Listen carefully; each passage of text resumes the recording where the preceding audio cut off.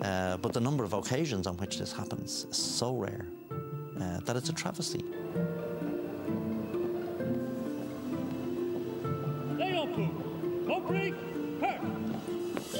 Not everybody can be in charge.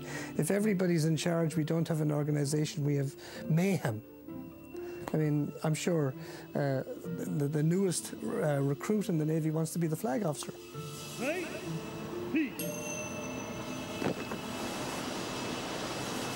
At sea, it's very clear who's in charge.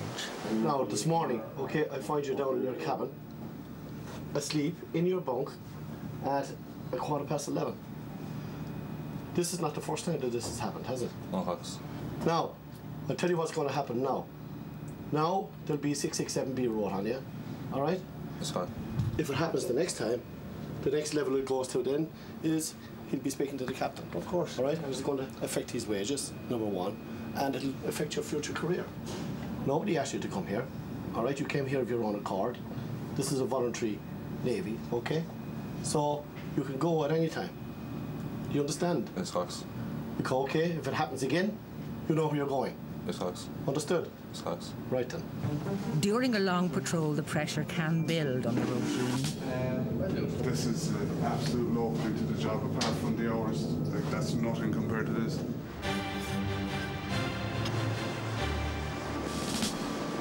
Living at home with your wife, you argue. Imagine living on board with 41 fellas for 3 weeks. Do you know what I mean? Yeah. Eating with them, sleeping with them, and everything else. Jesus. Do you know what I'm saying? It's long going with 40 fellas. Yeah. You used to find fellas picking up on mannerisms as well, but you know, small things, yeah. something that your wife probably wouldn't take any notice or doesn't say anything about, but you know, small things in the mess. You have 12 fellas sitting in the mess eating, or sitting down drinking tea or something. You know, just some fella might be slurping and he might have a habit or something like that, you know. You have to, it just gets into your head, you just have to shut down and say, right, I don't hear it. Because if you turn around and say, would you ever cop on? Yeah. You could have a brawl. Especially if fellas are on the low ebb, you know.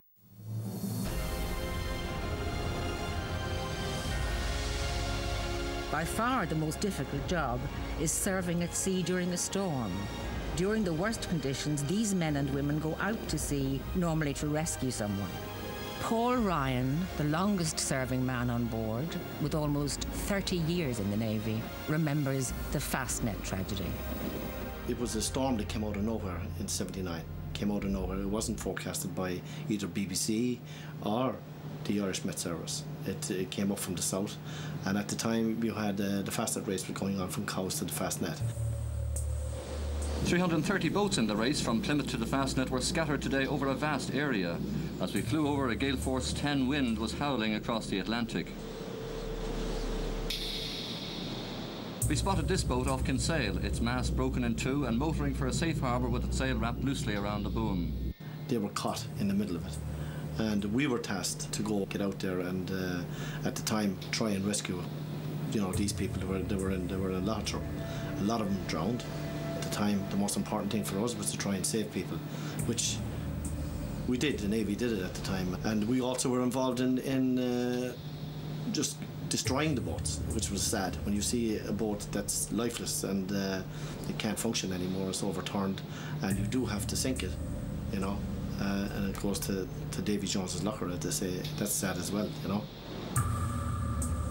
If somebody is in trouble on the ocean, you will do your damnedest to go and help if you can.